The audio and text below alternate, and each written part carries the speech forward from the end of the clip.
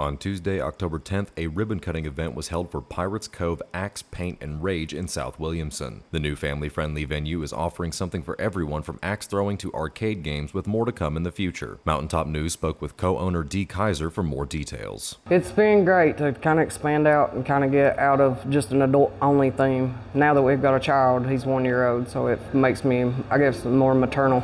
It makes me want more family-oriented places that everyone can be influenced in and have fun in. So I'm looking forward to touching a different side of the community, a different demographic of people, getting to see those sides that we don't necessarily get to meet inside of our smoke shops. You want to save money, and Appalachian Wireless gets that. Right now, you can get up to $650 off select devices, including the latest and the greatest on the Advantage Unlimited plan with a trade-in. Did y'all hear me? Up to $650 off select devices, including the latest and greatest with a trade-in. I'm not a math whiz, but this deal, it's amazing. And you'll be on the region's premier network. We are you. We are Appalachian Wireless. See AppalachianWireless.com for complete terms and conditions.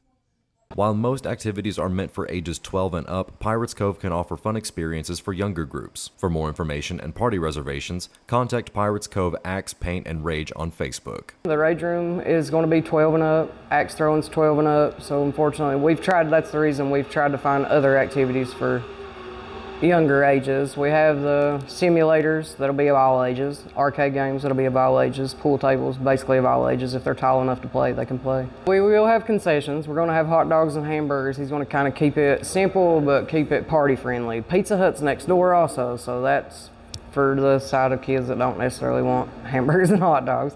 We are trying to make sure that we have areas for walking children up to, even though we've got 12-year-old and over, we still want to incorporate everyone if they're walking and up. We have pins for them to sign the walls. That'll show up under our UV lights. So that way everybody can make their mark on our place. Reporting for Mountaintop News, I'm Nick Collum.